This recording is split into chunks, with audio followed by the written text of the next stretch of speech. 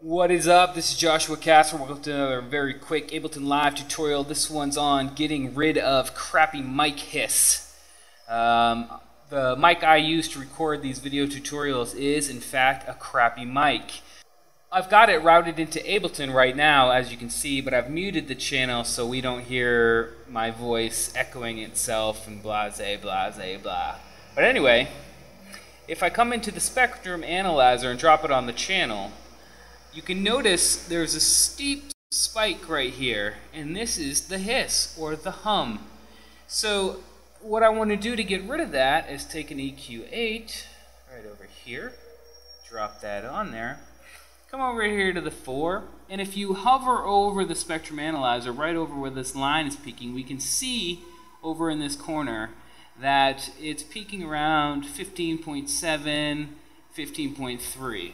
So if I come and click on the 4 over here, which will highlight the fourth quadrant of the EQ8, and I pull the gain down, and I come up here and I swing this over to 15, and then I take the Q and kind of, I don't know, narrow out the band that I'm getting rid of, and then play with the frequency until I get rid of that. See? Oh! You can see that it's gone down. It was up here, but now it's come down to here. And you can play around with this until you get it as good as you can without losing too much. So that's looking a lot better. As you can see, these lines in the back that are kind of faded, that's where it had peaked. So those are your peak lines. So as we can see, here it is now, and here it was. So I've taken it away a bunch. And let's see if we get a little better.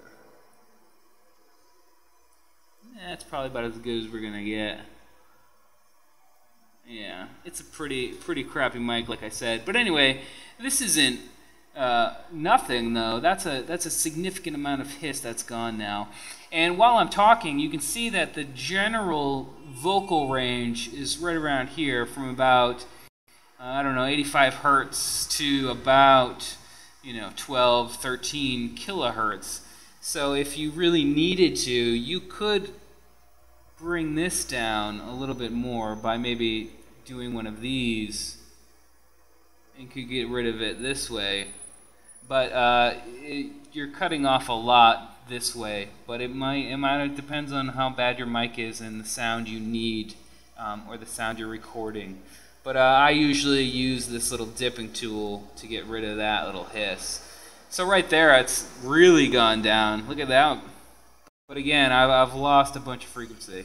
But anyway, that's just a fun way of using the spectrum analyzer to kind of hone in on which frequencies are giving you the most problems, and then using an EQ8 to get rid of them. Anyway, I hope that helps. We'll see you next time.